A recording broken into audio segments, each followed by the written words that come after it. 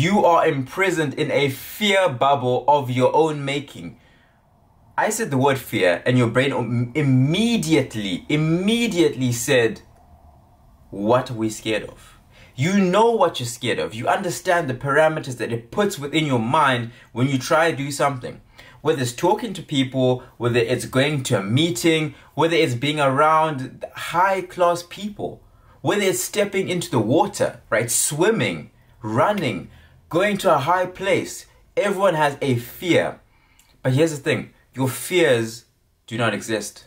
Your fears were made and crafted. You took fears from other people. Did you know that when you were born, the only things you feared was abandonment and not getting any food? Everything else you learned from other people, fresh out the womb like a piece of clay. You came into this world and you started adopting fears from fears from fears. Whether it's a TV show you watched something that animated, right? Animated your mind in a way whereby you saw this thing. Whether it's an orange, let's just think of an orange. How people spoke about that orange. This orange is poisonous. It will kill you. It will take everything away from you. Right? You know that that's dangerous. That's all you know, that is dangerous. But you don't understand that you've been centered by someone else's fear. Right? Before that, you didn't understand that. There's a theory where they talk about apples, right? The only reason why you think an apple is red is because you were told it is red. If you were born and you said that that apple is blue, your whole life you're saying it's blue, it's blue, it's blue. If everyone else said, it's blue, it's a blue apple, what are you talking about? You would say the exact same thing. Where am I going with this? Where am I coming from? This all stems from a book by Ant Middleton called The Fear Bubble. I read this book and it's changed my life because every single thing I'm scared to do is within a bubble. I always look at it. When I was thinking of recording this video, oh, it's gonna take too long. What if I do this? What if I say this wrong? I'm gonna stutter. A bubble. And he talks about this bubble. This is the biggest takeaway. I'll always talk about these books and I have one takeaway for you. Every single fear you have is within a bubble. When you step into that bubble, you're within that fear. Let's say there's someone you want to talk to, right? You step into a bubble of fear of you are not confident, you don't look good enough, you're a bit nervous, your hands are sweaty, the whole world is crumbling. You're in a bubble. And the cool thing is that that bubble is meant to do that. It has to, because that is how you've linked the fear. On the contrary, a different person steps into your same bubble and emerges victorious. They make a new friend, they talk to this person and everything is fine.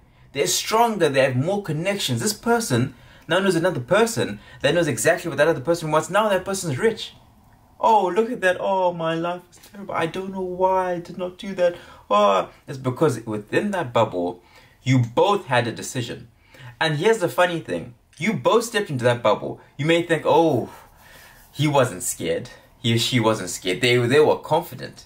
Oh, they knew that. No, you both had the same fear. It's who was able to handle it and emerge out. You got consumed, they emerged up because they understood this is a bubble. It is made for me to be upset. Right now, I'm even thinking of stuff I have to do tomorrow that's in a bubble.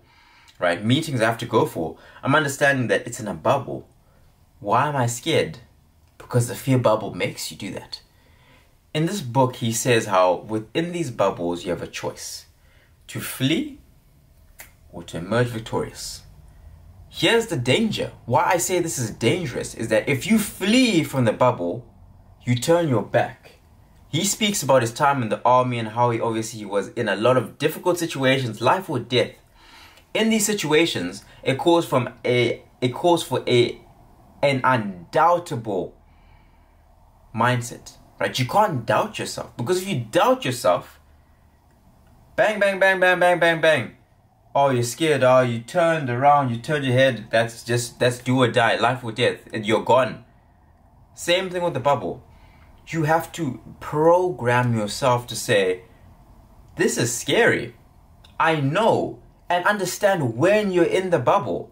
Some people don't know that they get into bubbles. That's why it's so difficult, right? Every situation you can see from your day-to-day life that is uncomfortable is a bubble. Look for your bubbles. Establish them. See them from a distance, right?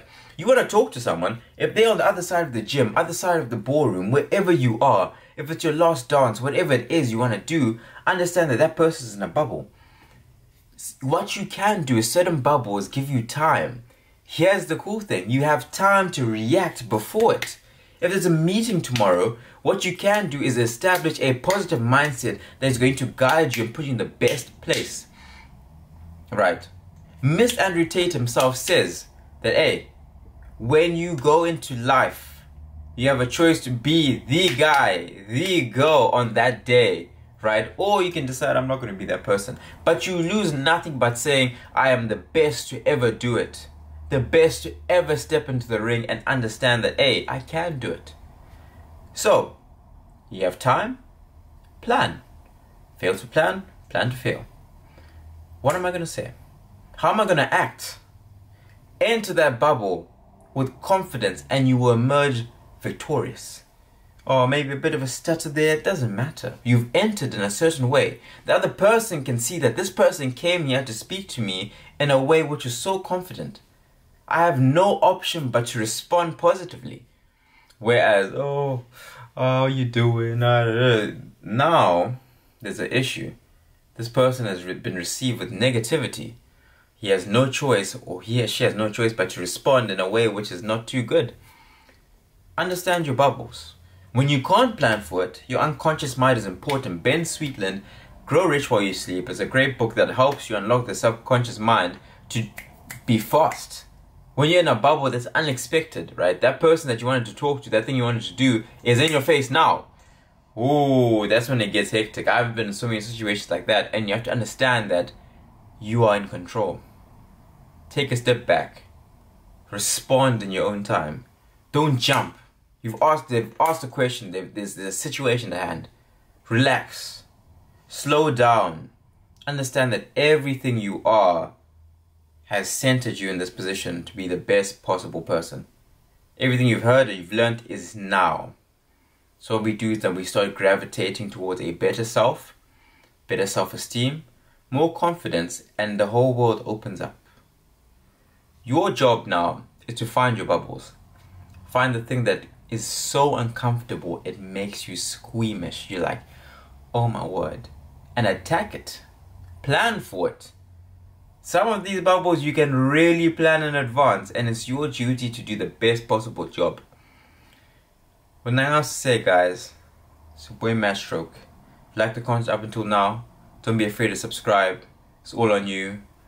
Have a sick day. Keep on following your dreams. Defeat these fear bubbles, and you will become victorious. Nothing else to say. Lego. Boom! Didn't see that. Fast, man. Fast.